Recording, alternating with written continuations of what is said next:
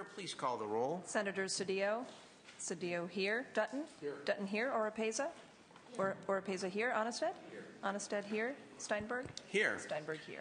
Good afternoon, everyone. I want to begin by apologizing to my colleagues and the staff and the members of the public for being late. Had some budget business to attend to, but I also recognize everybody's busy, and we will get started here. Senator DeSaulnier, is he here? Mark DeSaulnier?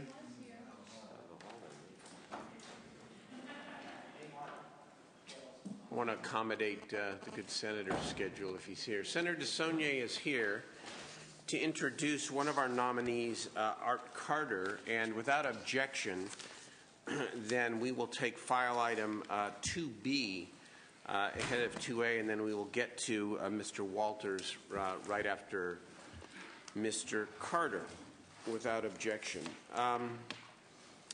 Let me, before I turn it over to Senator DeSaulnier for an introduction, we welcome Mr. Carter make a brief opening statement on this nomination. Mr. Carter, who we've known for a long time, fills the labor slot on the board. And until he was appointed, the slot had been vacant for over 2 years, and this is only a 3-person board.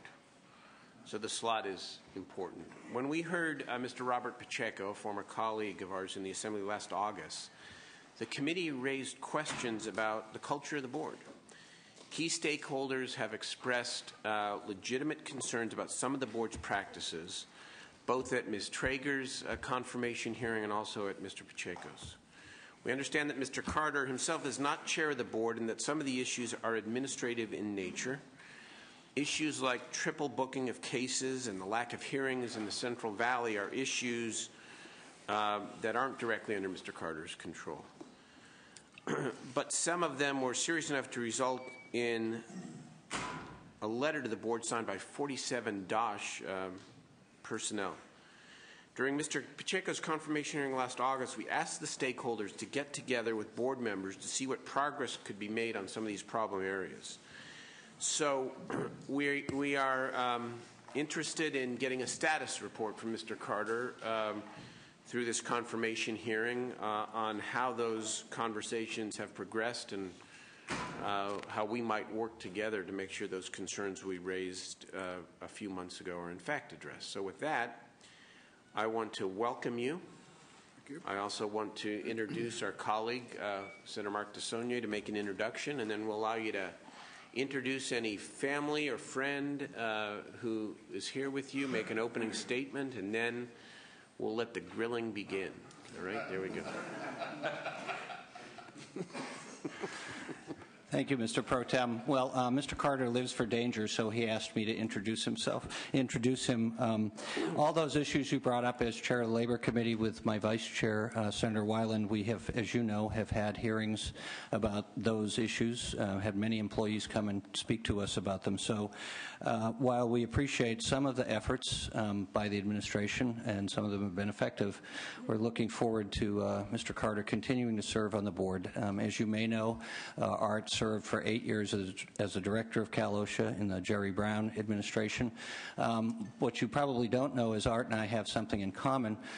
If fate had been better, he and I would be members of Congress right now. Art ran for the Congress from Contra Costa County some years ago. I won't say how long. So we're happy to be of service here, and I think Art will continue to do the outstanding job he's done in the past, not to mention the fact that obviously he has a great deal of expertise in this area. So, Mr. Carter. Thank you, Senator. Thank you, Senator Steinberg, members of the committee. I do have a few family members here, so I'll just briefly introduce them. First, my brother, Philip, and his wife, Barbara, and their oldest son, Joshua, who is an aspiring politician in his own right. He's got a long ways to go. He's only 19 years old. All right. Is he registered? Needs an intervention. Senator DeSaulnier's reference to my ill-fated attempt to run for Congress. I don't know what I was thinking. I got a very early lesson in what. Me too. That's true. Well, we will have a congressional candidate support group immediately after the hearing is complete. Actually, we have such a group. The acronym is No Clue, New Organization of Congressional Losers. Senator Ashburn made that. You know, I got a very early lesson about what name identification means. I chose to run in a primary with 8 other people, including George Miller, whose father had been a state senator for 20 years, and then there had been a Congressman, George P. Miller, in the late 40s and early 50s and early 60s, representing Contra Costa and Alameda County. In any case, it was a very, very early lesson. That's worse than John Garabandi. Let's get to the hearing. Here we go. So let's go. I do want to thank you for this opportunity to talk a little bit about my own experiences, and also I want to thank Governor Schwarzenegger for this opportunity to serve. It's a welcome opportunity for me. As Senator DeSaulnier has indicated, I was previously executive director, actually secretary-treasurer of the Central Labor Council of Contra Costa County, and that was my first experience a little bit. It's a very industrialized county in some ways, agriculture and otherwise. And in those days, I was, in some cases, involved with some of the affiliated unions in some accident work sites, mostly construction, but also a few nasty circumstances with some of the oil refineries. I was appointed by Jerry Brown as chief of Cal OSHA at an early age, 34, 1976. And during that time, one of the things I attempted to do was to get real firsthand experience, to go out in the field with inspectors, see what it was like to actually do an accident investigation, respond to formal complaints, and so forth. I also, during that time, helped negotiate voluntary compliance programs with Bechtel Corporation and the State Building Trades Council on the San Onofre Nuclear Power Project. And I also played a major role in the implementation of the then separate safety program from the industrial hygiene program, which was part of the health department. As a board member, I have a perspective that the Standards Board, the DOSH Compliance Board, and the Appeals Board have equal responsibilities to achieve reduction of injuries and illnesses. And Senator Arnstad, you asked me a question last week when I saw you about what were some of the injury and illness rates. And the most recent figures that I've got for 2008, these are injury and illness rates, all industries, about 4.4 per 1,000. On the fatality rates, in 2006, 3.1, and then in 2007, 2.6. So clearly there is a relationship, I think, between the state administering its own program and a reduction of the injury and illness rates. The Standards Board has a responsibility to adopt clear regulations to protect workers, DOSH to respond to complaints, conduct accident investigations, and issue penalty citations where violations are discovered.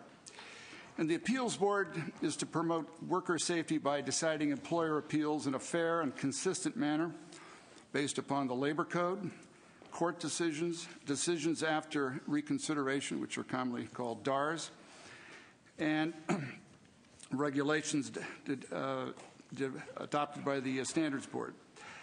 During my approximate 11 months of service on the board has done the following. First, it has in September adopted a new calendaring protocol, which was the subject of a lot of criticism in a letter signed by some 47 division people, inspectors, lawyers, and so forth. This calendaring protocol is one that has hearings on Tuesdays, Wednesdays, and Thursdays, 9 a.m. and 1 p.m. The most complex case is taken up in the morning. If it, for some reason, does have to go beyond that, then it'll continue on that day, and if it needs to continue even to the following day, it does. No inspector will be given more than one case per day. This was also a matter of a considerable criticism of the board, in that it was strongly stated by many of the inspectors that by having to handle 2, 3 cases or more sometimes, that they were being forced to settle cases that they might not otherwise do. Secondly, during the last year, the board has conducted appeals board workshops. These are being conducted by presiding law judges, quite experienced, and last year in Los Angeles, San Francisco, and San Diego, these covered subjects such as case preparation, common avoidance of common mistakes, other kinds of issues that are normally seen in hearings conducted by administrative law judges. These meetings were open to all stakeholders, so there are people from the division, employer community, labor community, others. Third, the board began, I believe it was in February, and concluded in August, what was called an abatement pilot project, which was a project intended to get a real sense of how serious cases, serious violations, where there was no abatement, the appeal was undergoing, how those could be expedited in a way that would normally deal with the issue of no longer having worker exposure to unsafe conditions. Normally, the process from the time that an appeal is first filed to what may be ultimate conclusion, if it does go all the way to hearing, can sometimes go up to 10 months. This pilot program was one that typically began pre-hearing conferences and discovery with the administrative law judge and the parties 30 days after, and then continued, hopefully concluded by a 120-day period. It had a very high success rate. It was well received by the employer and the labor community. We are now attempting to look at whether we might be able to find funding resources to reinstitute this program. It is one that does take a lot of time. It required virtually full time for a presiding law judge, or I shouldn't say an administrative law judge, not a presiding law judge, in the north and the south, to first evaluate these cases. And I should mention, Mr. Chair and members of the committee, that the board right now has a total of 6 administrative law judges. We have 2 for all of Northern California, and the balance are in the Southern California area. Their assignments reflect what is the workload and so forth. There is 1 vacancy owing to a resignation in December. And more recently, we've been advised that, given the state's financial crisis, that we may have to identify an additional 1.6 positions for reduction. In January of this year, the board began monthly advisory committees to deal with proposed regulations from a number of stakeholder groups.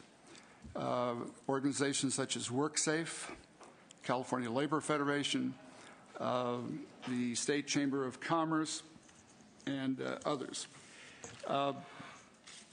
So that process will continue probably officially insofar as those advisory meetings until September, October, and then hopefully we'll be able to come to some resolution. This is a fairly lengthy process, as I'm told by the attorneys who have done this before. It has to be approved through the Office of Administrative Law for final certification. So I find myself in a new situation here as a board member. I've had to learn what ex-parte communications mean. As I think some of you know from my bio, I'm not an attorney. And when I formerly was with the division, I was used to getting into solving problems and getting information from wherever I could to help resolve it. There's also the difficulty of a 3-member board when you're complying with the Bagley-Keene Act, and at no time can two board members meet together, even outside of on housekeeping issues and so forth. So that's been a thing. So I'm here before you to ask for your confirmation. I'm twice my original age, and asking you to recycle me one more time, and I'll take your questions. So that means you'll be back at 128, is that the... You know, I have like that, 100. Family genes are reasonably good, but I don't think that good. Thank you for your statement, for laying out some of the issues, Mr. Carter. All the regulatory boards that we have jurisdiction over are important, but this is especially important board. I mean, given that you're dealing with the health and safety of California workers. I want to dive in a little bit to your comments around the stakeholder process and the meetings that you have participated in. It sounds like there actually has been some significant movement around the calendaring issue, which you described. But what about some of the other issues? We've heard complaints that hearings are often held in places where witnesses may not be able to testify because of transportation or access, farm workers, for example, heat illness citations. Well, what's being done on issues like that? Of course, Section 376 of the Labor Code does talk about venues being as close, hearing venues being as close to the accident or the complaint that is alleged to have a violation as possible, so that witnesses can be there. The board has added the city of Fresno to a regular hearing location. We can, although this is very difficult sometimes, arrange for other cities. Bakersfield may be one of them.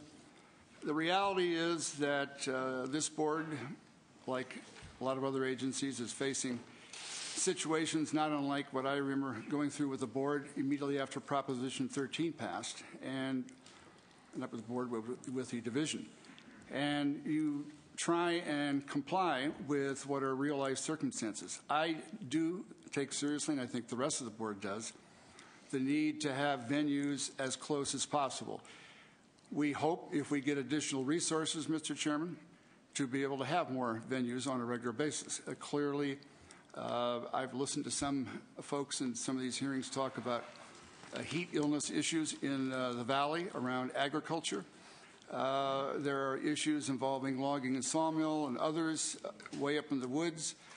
We don't, have an office up there, although the Department of Industrial Relations does have offices up there. So it may be possible for us to do more given some additional resources. Of course.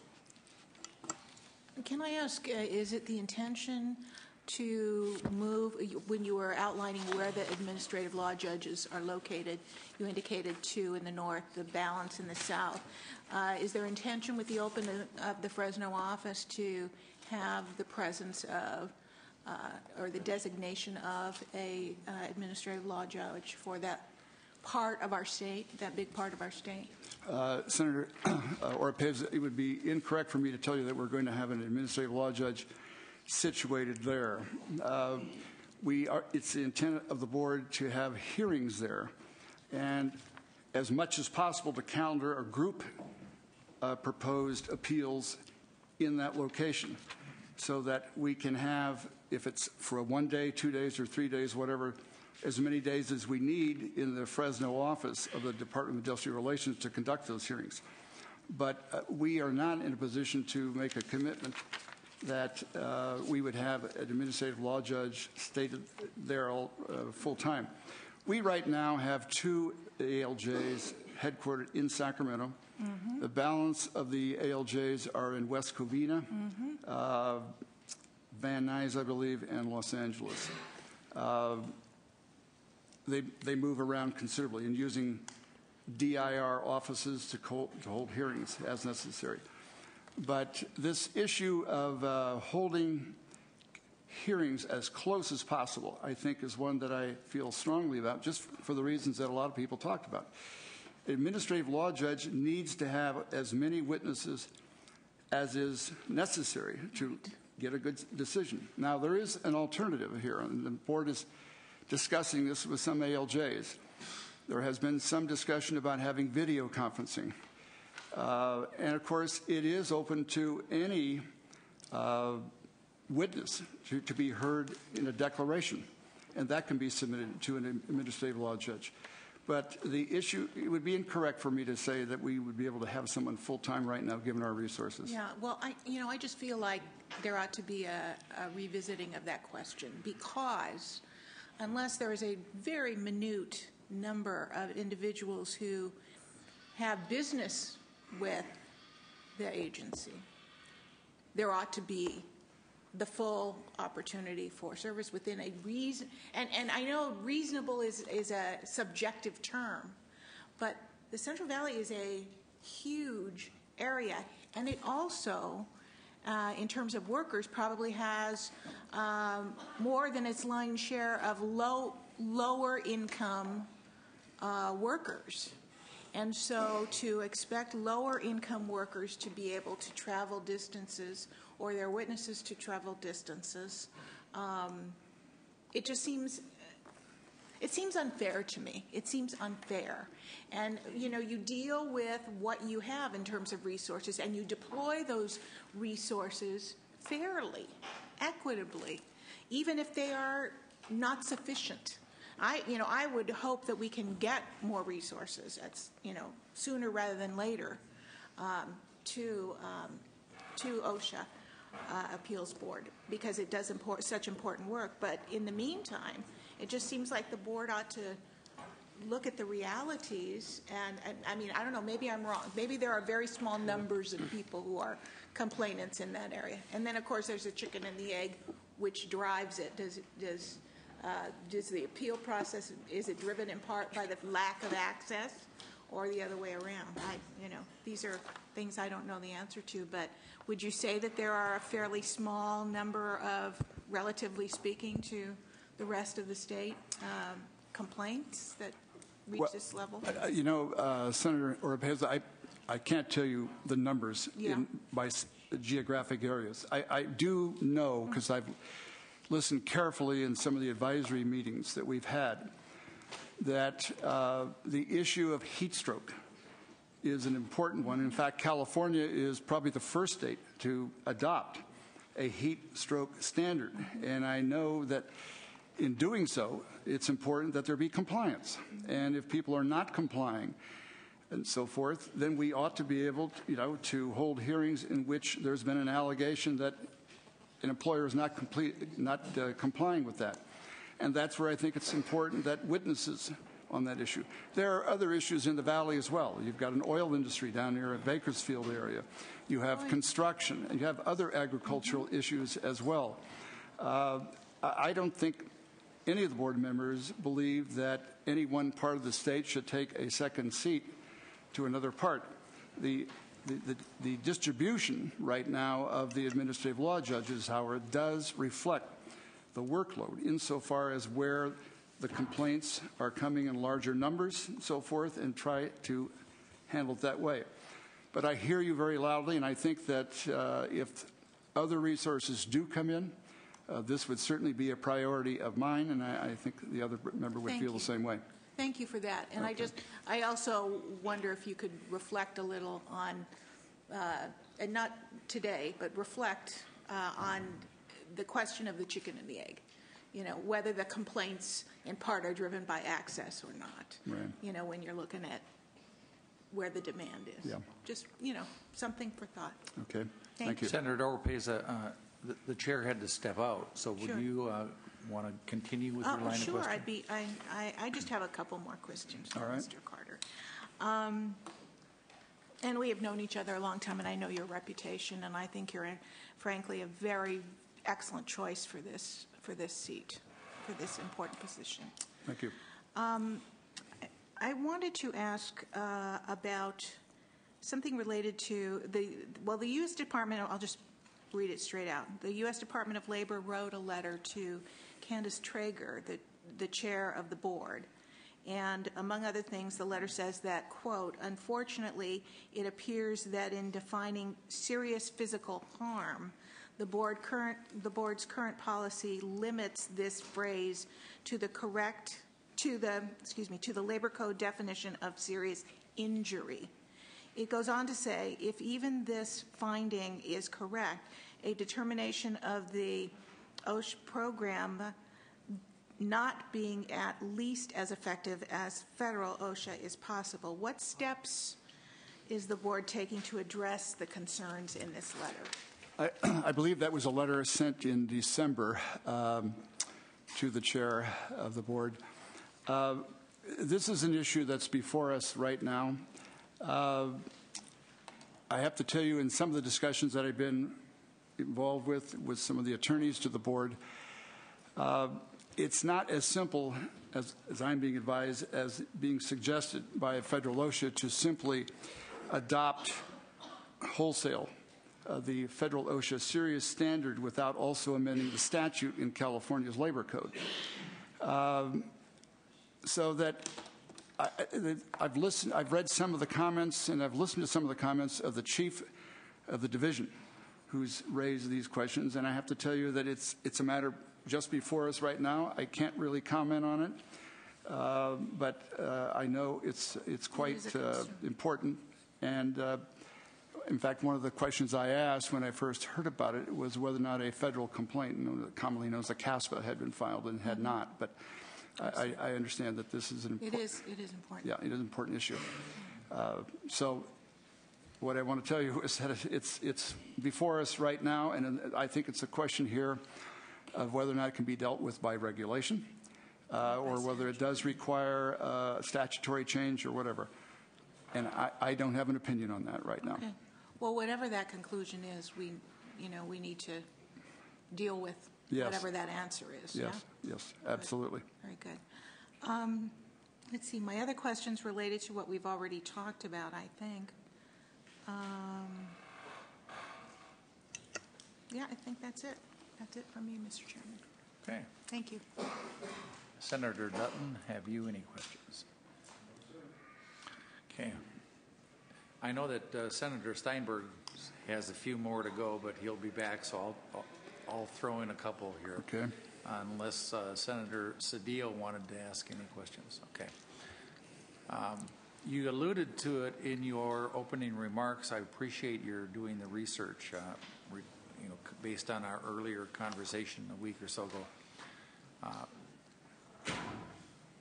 We have statistics that have come out that shows the cost of regulations on small businesses in California can be arrived at about $135,000, $137,000 per year.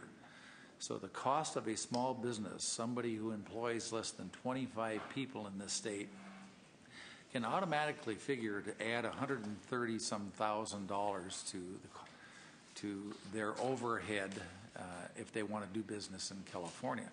Part of that are the regulations coming from the bureaucracy, and one of them is Cal OSHA. The question that I had asked you is, not all states have a state OSHA.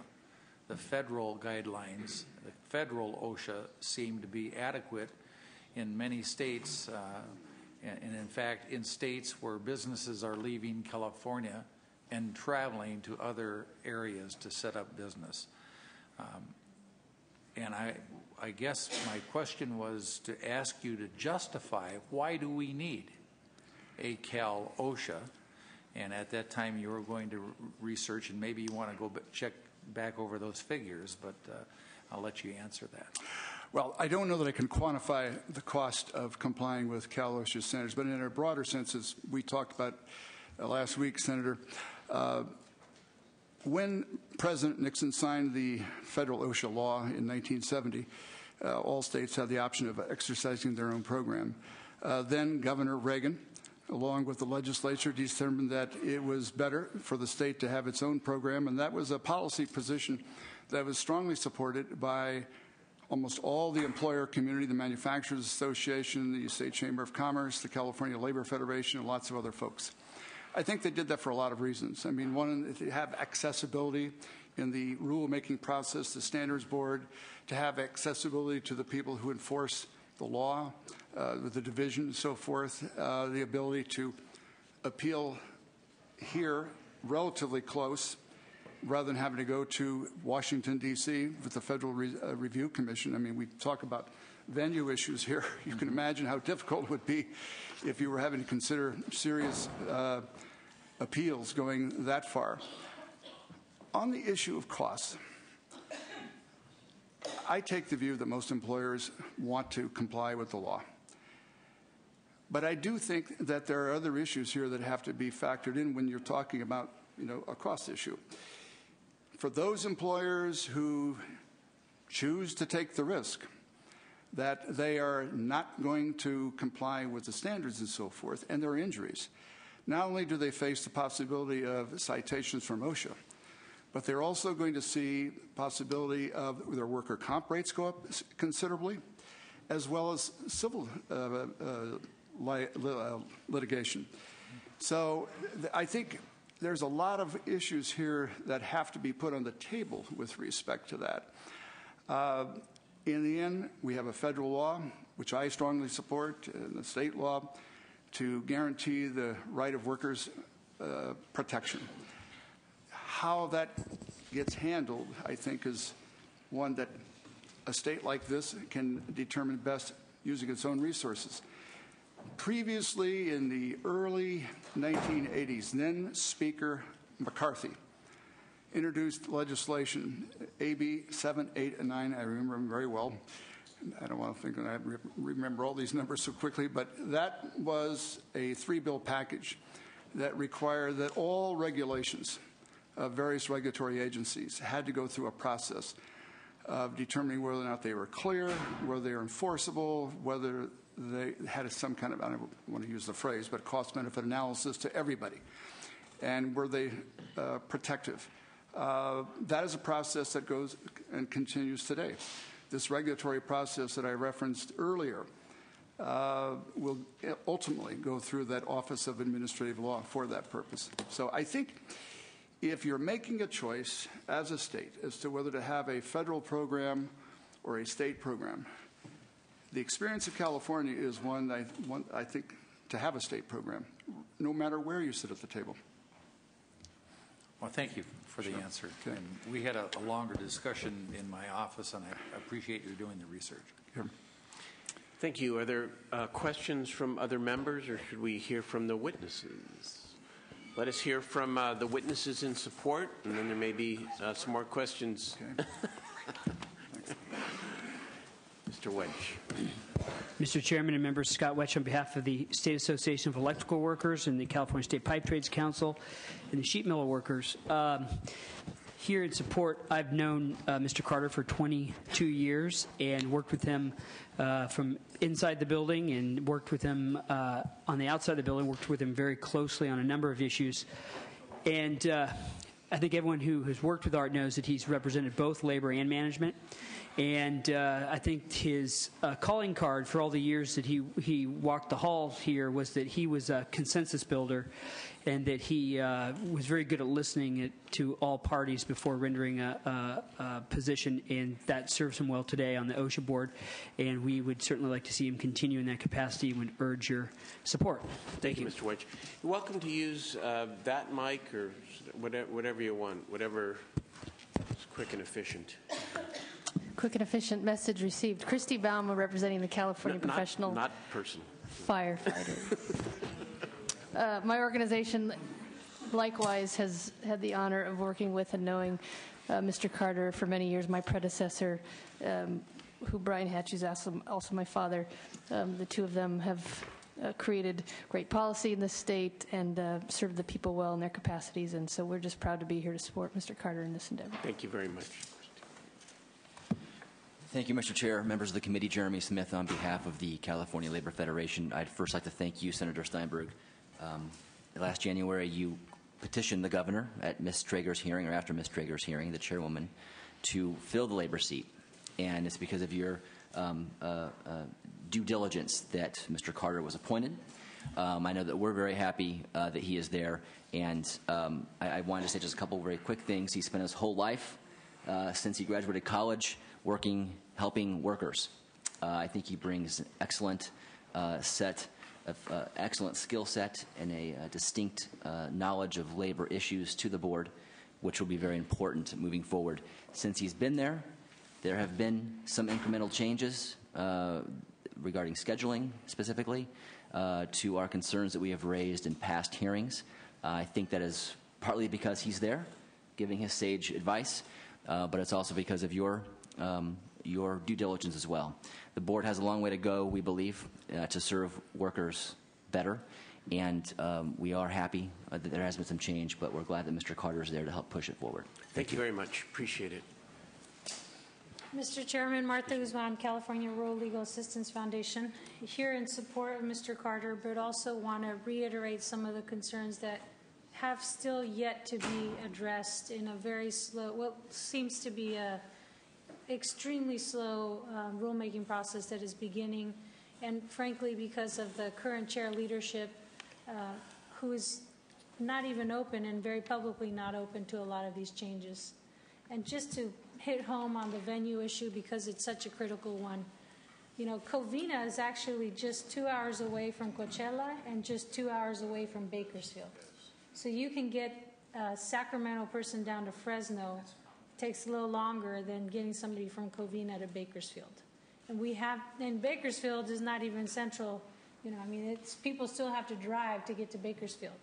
So I really do appreciate, you know, even the willingness for Mr. Carter to look at this issue because, frankly, the rest of the board has been unwilling to and has used the issue of budget constraint as a complete barrier where it frankly should not be, because in terms of mileage, strictly mileage, Covina is closer to some of these locations. So I appreciate this committee's oversight of this board, and I hope to make a lot more progress with a more well-represented board makeup. Thank you. Mr. Chairman and members, Barry Broad on behalf of the Teamsters. Art Carter is a mensch. That's all I have to say. Oh, one other thing. Senator Onestad, just a little bit of thing from memory. Governor Duke Majian abolished Cal OSHA, and then the voters restored it. So the voters of California have essentially decided that we should have a separate state program. So that's one thing none of you guys have to worry about now that the voters decided. Thank you. Thank you, Mr. Broad, for... Mr. Chairman and Senators, Bill Duplessis, I actually served on the OSHA Appeals Board, and I can say I've also known Art Carter for 24 years. And as a legislator, I can tell you that probably one of the easiest folks in the world to deal with on issues was Art Carter. And the reason was that he was open to virtually anyone's to hear anyone's opinion, and he was motivated to get things done and to find a way to make something happen. And all the problems that Cal OSHA Appeal Board deals with, that's really the crying need, is to get some things done. And I can't think of anyone who is better suited to be on the Appeals Board than Art Carter. So I hope you support his reappointment. Thank you. Thank you very much, Mr. Duplessis. Ms. Schreiberg? Fran Schreiberg, and I'm here in my own capacity, but also to convey a support from WorkSafe, of which I'm one of the founding members. But on my own behalf, I've actually known Art for 30 years, which, after listening to that, is a little long time. I went to work for him in 1980 when he was the chief of the division, and I think he would be an excellent permanent member of the OSHA Appeals Board for a number of reasons. One is that he really does have a good understanding of health and safety issues. And for those things that are going to be new to him, he listens well, and he'll pick up on the issues. And I think that he's an extremely fair person. So that's an important characteristic. In terms of seeing that play out at the meetings that I've attended of the OSHA Appeals Board that Art has been at, he's been the one person in that community, in that board, that has, in fact, asked questions that are perceptive and has listened to both the Cal OSHA staff members and to worker advocates, and to try to consider the important issues that they had to raise. I think this is going to be an uphill battle with other members of the board in terms of the petitions we filed for regulatory changes, but I think that at least on behalf of Mr. Carter, we'll have a fair hearing. Thank you. Thank you. Mr. Chairman, members, Danny Curtin, California Conference of Carpenters. I think Art Carter is the best pick for Cal OSHA that any governor could have made, and I wanted to make sure everybody heard me say that. I spent a few minutes at the Department of Industrial Relations, and I know one thing about employers, what they were interested in. They were interested in fairness, consistency, and timeliness of decisions. And I think the thing that drove them the most crazy was the lack of the timeliness, that the decisions would be drawn out and drawn out and drawn out. Art has more experience in this area than anybody I know, and he's been around long enough to bring a wisdom to the decision-making process. I say that without hesitation. I must also add that when Art ran for Congress, I actually walked precincts at the time, and that was really a stretch. But I can tell you, George Meany, Art was with the labor movement at the time. George Meany was the president of the AFL-CIO, and many remember a cigar-chomping labor leader. He wanted to know who this young upstart was because he didn't have quite all the blessing from the national, running for Congress from Cosa Nostra County. Do you remember that? I think you can find that. I think you can actually find that in the minutes of the AFL-CIO somewhere.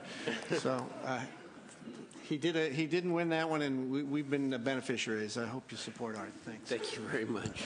Thank you, Mr. Chairman, Senators. I'm Bob Raymer, representing the Building Industry Association. I've only known Art for 2.5 decades, but in that short period of time, I've gained a lot of respect with Art. So the state would be well served with his appointment. Thank you. Thank you, Mr. Raymer. Mr. Chairman, excuse me, Mr. Chairman, members, Jose Mejia with the California State Council of Laborers, in proud support of his confirmation. You know, I came up here just a little over 10 years ago, and Art was one of the first people that I met and took much advice from him. And I can certainly assure that he's a man of commitment, dedication, and as my the early testimony was said earlier in regards to being fair to the employer community as well, he is a major advocate for workers. There's no doubt about that. I just don't have the privilege of saying to you or any of you that I was there when he was running for Congress, obviously. Nor was I walking precincts for him at the time. I wish I probably would have been part of that. But sometimes when I look around the room, I probably backtrack that and maybe not wish that. But, Mr. Chairman, members, I urge respectfully you consider his confirmation. Thank you, Mr. Mejia. Mr. Conity. Thank you, Mr. Chairman. Members, Pete Conity from Pete Conity and Associates, and I'm representing myself, and I've had the pleasure of working with Art both inside and outside the building. When I originally started in the building 24 years ago, I worked with Republicans and got to know Art very well, and he is known, as you've heard, as a problem solver, a straight shooter, and his word is his bond, and he is probably the best qualified person for this job. And as you heard from his report, he is out there solving problems. So I would urge you to confirm him. Thank you very much, Mr. Conity. Are there witnesses in opposition to the nomination? Is there a motion? So moved by Senator Onnested. I do have one quick comment and question that I just want to get on. Number one, Senator Rapace's questions, I believe. The use of technology to ensure that people who can't travel to hearings have access to participation in the hearings. I would love a report back on what we can do through non-general fund strategies to be able to enhance the board's ability to use technology to deal with this conundrum between efficiency in terms of getting the hearings and the cases done and making sure that the hearings are fair and that witnesses and parties have full access. Okay. Sounds reasonable to me, Mr. Chairman. You're calling the shots here? We're calling the shots, but I would love your, we need your guidance on that question. Okay. We will work with you. Let's call the roll. Thank you. I mean, for, just your willingness to continue your public service. And I think you have widespread support and respect, and glad you're willing to do this. Well, I'll try to do my best. I haven't a clue how I'm going to meet the expectations of these Republican supporters and management supporters, along with some of the labor people. But I don't want you to ask me what promises I made. But in any case, I'll do my best. Just the way you've done it all of your professional life, okay? Right, thank you. Please call the roll. Senator Cedillo? Aye. Cedillo, aye. Dutton? Oropeza? Oropeza, aye. Onnested? Onnested, aye. Steinberg? Aye. Steinberg, aye. It's 4-0. We'll leave the roll open for Senator Dutton to vote, but your nomination will move to the floor. Thank you. Thank you very much.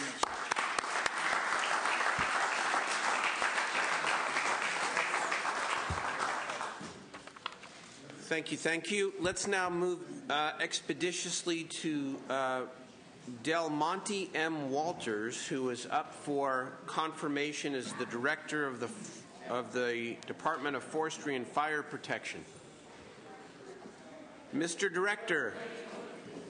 Good afternoon, Mr. Chairman. Welcome to you. Again, we want to accord you the opportunity to introduce any member of your family or special guest who is with you here today and welcome you to the committee. Well, you're looking at a great number of the members of my CAL FIRE family behind me, as you can probably tell, but none of my actual family members are here today. Okay. Okay. Let me ask before we begin.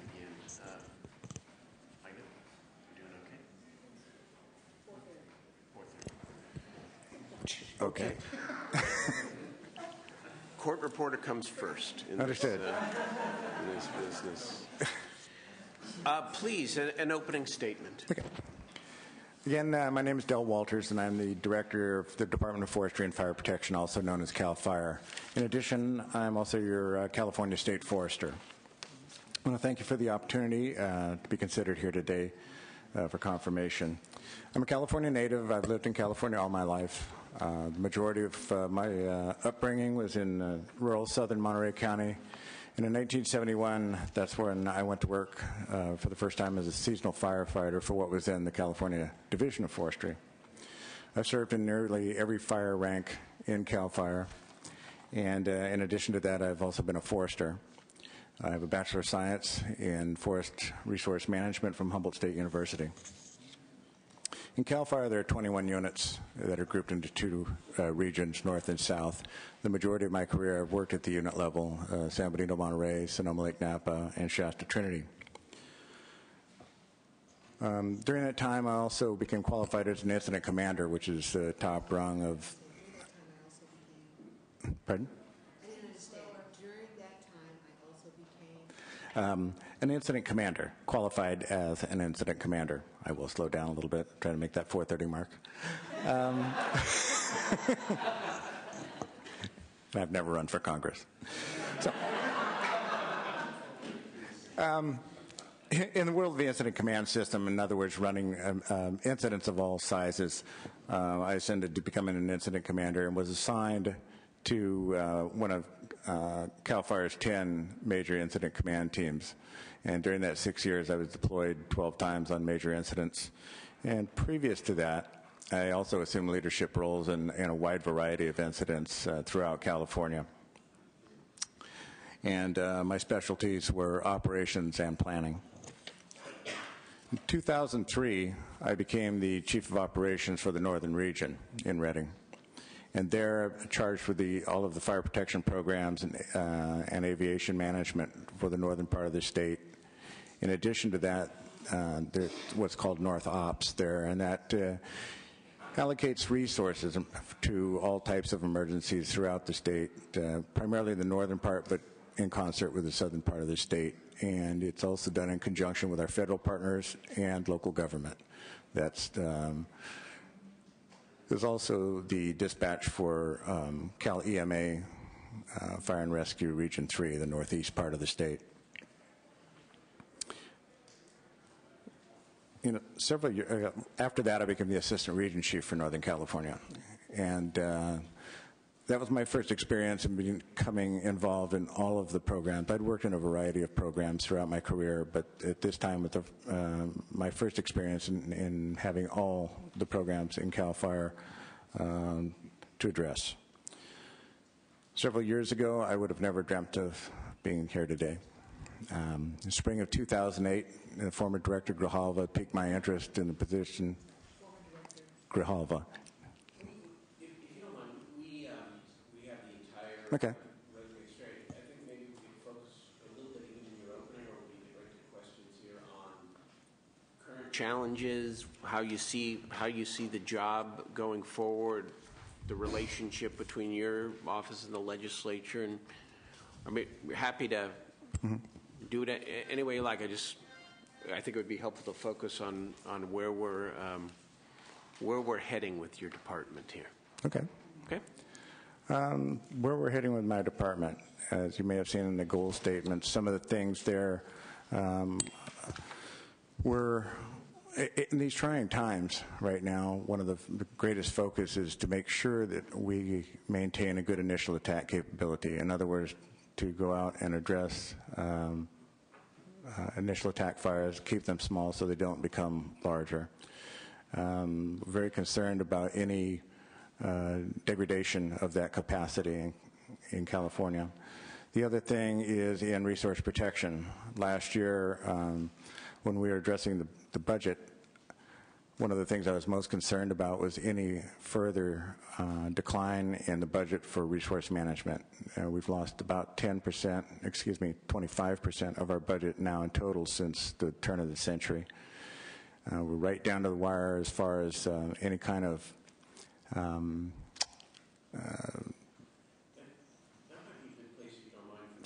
to sort of launch right in here in terms of the budget, because it's obviously something that is on all of our minds and Californians' minds as we continue to grapple with these historic deficits. CAL FIRE, as we understand it, now provides full service to 81 cities and counties and other special districts. They're called special Category A or Schedule A contracts. Right.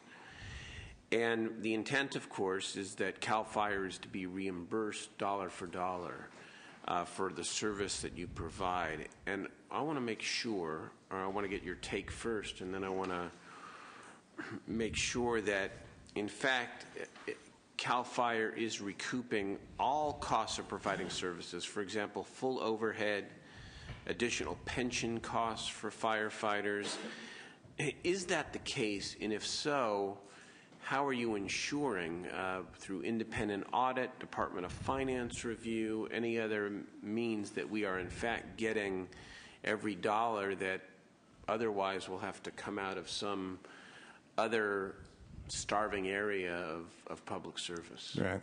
We are required by the state administrative manual to recover full cost for all goods and services that are provided under these contracts, and we take it very seriously. We have an Office of Program Accountability internally.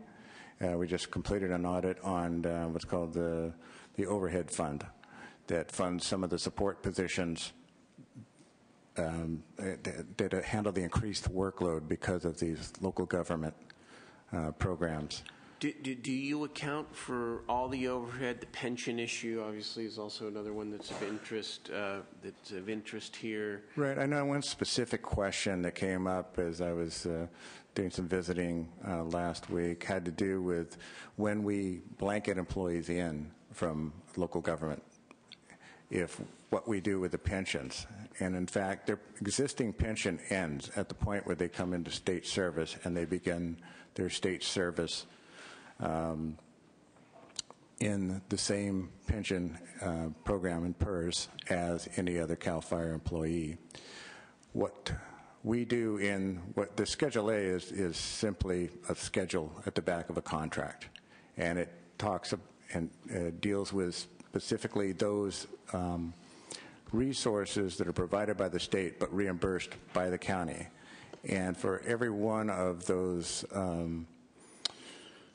employees that's part of that, there's a benefit rate that's attached to that. And whatever charge that employee incurs, be it salary, be it overtime, be it retirement, be it health benefit, those are all captured and charged back to the entity that contracts with us. All right, this may be something I want to ask our budget committee just to take a look at as part of our, I'm sorry? Yes. Certainly. Just, you know, our oversight responsibility here as a legislature. Let's have our budget committee look into that question. We'd welcome that. Let me ask you about, beginning in 2006, the legislature provided year-round staffing for your department, and in part for the purpose of allowing the department to engage in enhanced fire prevention activities. And yet, I'm told that since 2006, the number of defensible space inspections on state responsibility areas is only about 15% of the potential to be inspected. These based on 2008 numbers. Is that acceptable to you in terms of the percentage, and why isn't it higher? I don't have the exact numbers, but what I can tell you is that year-round staffing was for only 3 units in Southern California. And we increased our defensible space inspections between 2006 and 2008 from 14,386 to 33,172. So we did make a significant increase in those defensible space inspections during that time in those areas that were affected by the year-round staffing. Okay. My last question, I didn't know this until I studied up for this hearing, but your department is also responsible for forest management, which includes the issues of salmon restoration and our fisheries. And of course, we've had a little back and forth with the Board of Forestry about the amount of time it has taken to promulgate forest practice regulations. How do you balance your duties? You're a firefighter. Do you think it is appropriate, and is it, I don't know what the word is, comfortable, if you will, for your department to also be in charge of this other duty, which is seemingly unrelated to firefighting and fire prevention? Yes, I do. And one of the things that has been very rewarding in this is becoming part of the National Association of State Foresters. And regardless of what state you're in, wildland fire is an issue. I mean, it is one of the things, especially with climate change, there's 2 things that stand out with climate change. One of them is sea rise, the other is wildfire. And so they do go hand in hand. We've seen a lot of issues throughout the western United States regarding pathogens and insects. And so what happens there is the forest health declines, and fire becomes just that much worse. In other words, harder to control. So they do fit together. You did ask a question, though, about balancing the time or the focus, which is interesting. It was pointed out to me earlier and asked that question, and it dawned on me that I see resource management as part of the tapestry of my department. In other words, I may only have, over my overall budget, resource management is down to like 5% of it. But I probably spend 25 to 35% of my time on resource management issues. Yes, Senator Rapez, of course. If I may, can I sort of dovetail on what Senator Steinberg was asking you about? And it relates to the Department of Forestry, after 9 years finally passing some regulations regarding timber harvesting that impacts the protection of salmon. And as I'm sure you're aware, for the last couple of years, salmon industry has been shut down. So I'm wondering how you see your monitoring function or your, I wouldn't say relationship, I guess monitoring, enforcement, whatever, I don't know what the right term is, to judge the success of how that's working. How do you view your role in all that? And how We have actually, there's 3 separate types of monitoring that we do right now. One of them is primarily research-oriented, in-stream type monitoring to see how much soil is entering the water, if you will. And that's only for some small areas. But we do active monitoring called hill slope monitoring to ensure that, the monitoring is actually to make sure that the wood products industry is harvesting timber in the manner that was prescribed by their plans. Then once a plan is completed, we do the hill slope monitoring and find out what the effects of that harvest are and whether or not we're seeing erosion. And so we'll continue to do that. That type of monitoring, by the way, I don't want to mislead you that we do this on every plan. It's done by random sample. About 10% of the completed plans see a monitoring. And so those that have been doing this monitoring for years will continue to do this monitoring and see if there's an actual effect on the protection for the riparian areas and the water courses. Okay, very good. Thank you. Thank you, Mr. Chair. It does concern me just a little bit, just from an accounting budget perspective, if you budgeted essentially 5% for forest management and you're spending 25% out of necessity, maybe that's something that the Budget Committee ought to be looking at too, to see how we can reconcile that. Well, both the chair and Senator Oropez's questions also touched on when we're talking about water quality or downstream the quality of water downstream. The secret is that in my district, you guys are doing a wonderful job with the areas that you protect. But we also have a lot of federal lands. And in my opinion, having watched this now for 11 years, a lot of the problem comes with a different philosophy, maybe regarding fire protection and water quality management and erosion after fire protection with the feds. 2 years ago, we had all those fires up north, and I can remember one day when I had to make a phone call to my congressman, who had to make a phone call to the Secretary of Interior to get the federal manager of the land up there to even allow you to get your bulldozers and your engines on their property to fight the fire that was less than a quarter of a mile away from the suburb of this town. What has happened since 2 summers ago, if anything, in our ability to communicate and get on the same page with the feds, not only in the emergency response, which we've kind of worked out, but in the subsequent water quality and erosion problems afterwards? Anything happening? There are a couple of things that have happened. One is a communication between myself and the regional forester. I spoke with Randy Moore as late as yesterday. We're going to get I wasn't going to name names. Okay. But nonetheless, he is the regional forester for the United States Forest Service in California. And I'm going to be talking to him and also the directors of Interior on Friday regarding fire management in that realm. But also something happened earlier last year, and that was a U.S. District Court decision on, it was a roadless issue in Southern California.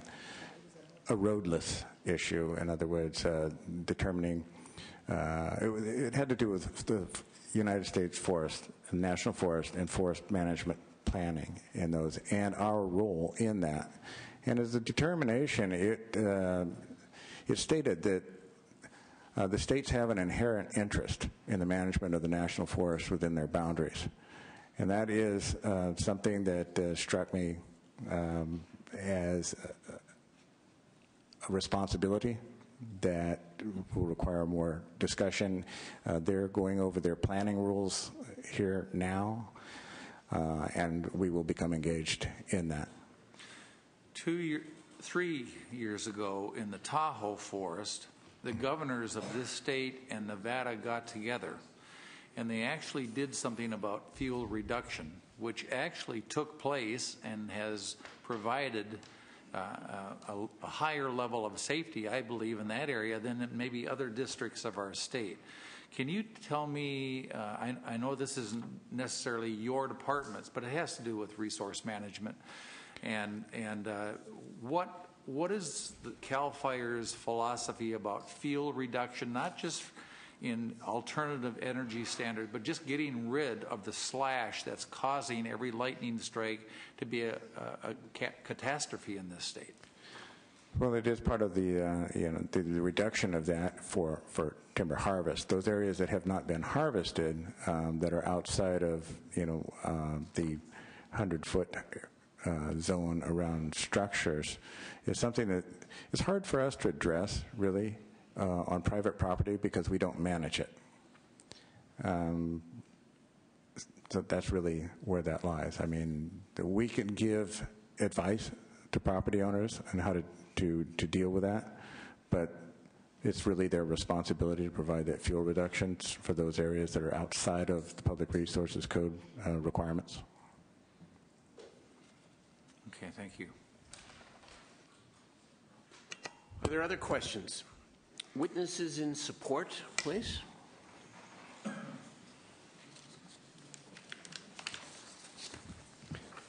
I'm sorry, you only get to testify once per hearing. Art, was it? Okay. Sorry. Mr. Chairman and Senators, I'm Bob Raymer, Senior Engineer with the California Building Industry Association. And I've been asked to say a Me Too on behalf of the California Business Properties Association. And we're in strong support of Dell's confirmation. I would like to say I've worked for many years in the area of building codes. Probably not the sexiest thing to do here at the Capitol, but I'd say rather important. And one of the things that sort of distinguishes CAL FIRE and the Office of the State Fire Marshal from a host of other state agencies is that so many state agencies spend the lion's share of their time developing and adopting regulations, and once they're finished with the adoption, they move back to the development of more regulations. Unlike those agencies, the Office of the State Fire Marshal and CAL FIRE has put together a rather comprehensive training and education program that goes along with the regulations. And it is this training and education effort that has made all the difference in the world. We just recently implemented the nation's first set of urban wildland interface fire safety building standards. Rather stringent set of standards, but they made sure that they were cost effective in their development. And more importantly, they have gone to the 500-plus jurisdictions, making sure that the plan checkers, the building officials, the site inspectors, the subcontractors, the builders, the designers understand these regulations. And it was that second effort that made the transition to these new standards so smooth, and we appreciate that greatly. Thank you. Thank you.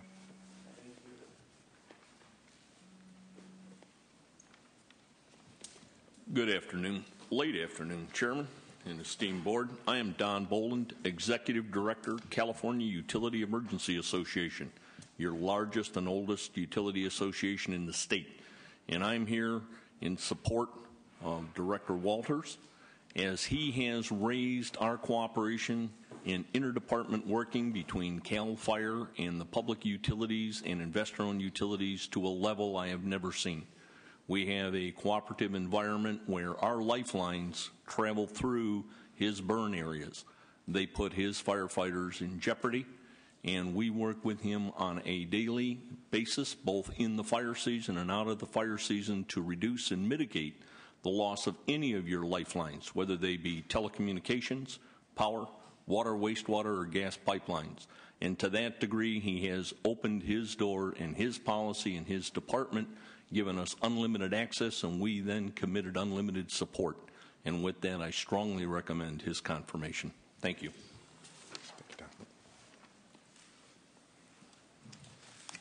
Good afternoon, Mr. Chair, honorable committee members. My name is Sheldon Gilbert. I'm the Fire Chief of the Alameda County Fire Department, but I also serve as the President of the California Fire Chiefs Association. And on behalf of the 625 local government fire chiefs that we represent, we would strongly like to support Dell in his confirmation of this position. He has been a visionary and a great partner for local government. In the restructuring of our financial institutions at the local and the state level, it is becoming more imperative than ever that we be integrated and really depend depend on one another to meet the state and the local community's fire service needs. This is an all-risk system. It's one of the best systems in the nation, and it's something that Del has supported and continues to support, and we certainly support him in this role. So thank you very much, and I do encourage you to confirm him. Thank you. Thank you. Mr. Reed. Thank you. Mr. Chairman and members, Aaron Reed, proudly representing the CDF firefighters, the men and women who fight the fires, as well as the resource management employees. I've been doing this for 31 years, and I know that I can say that Del is one of the finest directors I've ever known.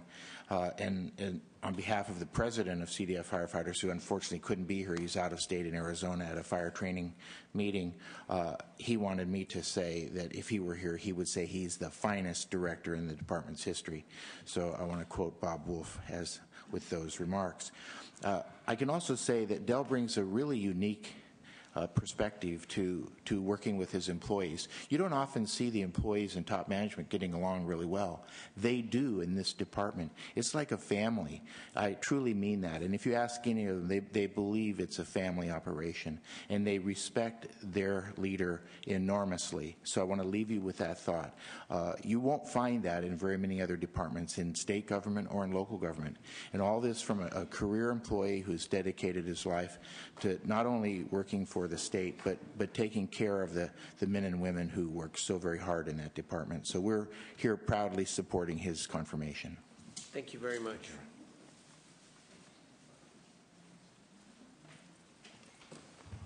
Mr. Chairman, members of the committee, my name is David Bischel. I'm president of the California Forestry Association. We represent the private working forest of the state, as well as the primary producers of all types of forest products and renewable bioenergy. We have worked with Del in many capacities, and I have to say that I think he's probably the most qualified director that we have seen in many, many years with his forestry education and background, as well as his many years of experience with CDF, both in resource and forest management. We strongly support his confirmation, and we very much appreciate the outreach that he has made to the National Forest, to the regional forester, and trying to work with them to develop a coordinated statewide forest fire and suppression and prevention plan. And I think that he is really unique in that respect. Thank you. Thank you very much, Mr. Bishop. Moved by Senator Onnested. I'm happy to support your confirmation. I think the testimony speaks to your effectiveness and professionalism. We all are concerned, and I just want to reiterate it, about the relationship between your department and the state's general fund. And you're not immune here or being singled out in any way with that concern. This is across the board, but there are questions we want you to look at, we want our budget committee to look at. Are we being fully compensated for the cost of contracted fire suppression? Is the department involved increasingly in duties that cost more than what we are budgeting? Resource management. What about the use of your emergency fund, and how is that operating? And so we ask you to be sensitive to all of that, as no budget decision can be taken alone. It has to be seen in context with everything else that we deal with, and we want to continue to work with you to make sure that you can do your job effectively, and at the same time to minimize any impact on the general fund. With that, let's call the roll. Senator Cedillo? Okay. Cedillo, I. Dutton. Oropeza? Oropeza, I. Onnested? Onnested, I. Steinberg? Aye. Steinberg, aye. Very good. Your nomination was 4-0. I don't know if Senator Dutton is back. We'll keep the roll open for now, and your nomination will move to the floor. Congratulations. Thank you very much. You're very welcome.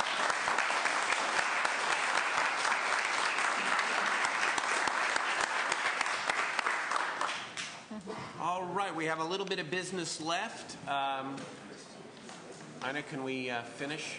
I think it'll take Oh, you don't do all that, so... No. No, I just wanted to make sure you were all right. Okay, let me ask the other senators, especially Senator Onestad, if he's not choking.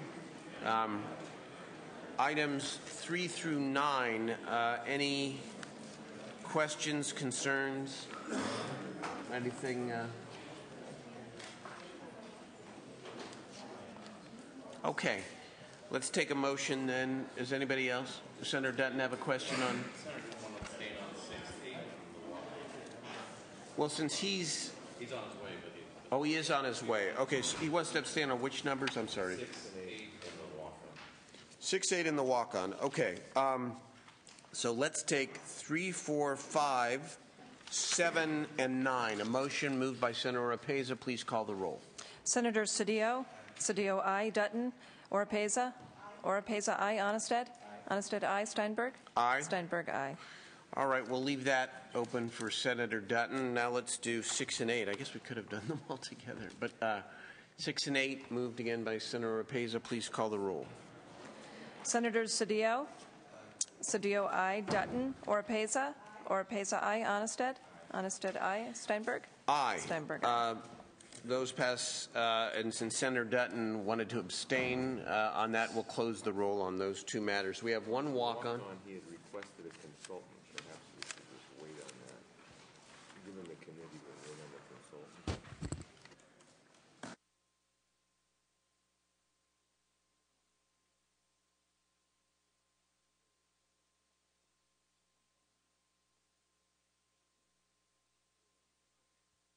The walk-on, we will approve the recommendation is to approve the establishment of Senator Wright's Select Committee on Jobs, and our Secretary of the Senate will deal with the personnel-related issues on that matter. Moved by Senator Oropeza. Senator Cedillo? Cedillo, aye. Dutton? Oropeza? Oropeza, aye. Onestad? Yeah. Onestad, aye. Steinberg? Aye. Steinberg, aye. Okay, that's 4-0 with an abstention. That's all the business we have. We'll allow Senator. We have one more.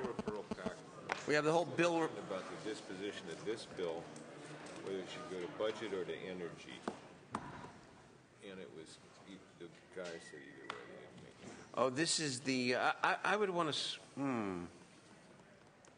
I'd like to consult with the energy chair here. This is. Have you talked to the chair of the energy committee, Senator Cedillo?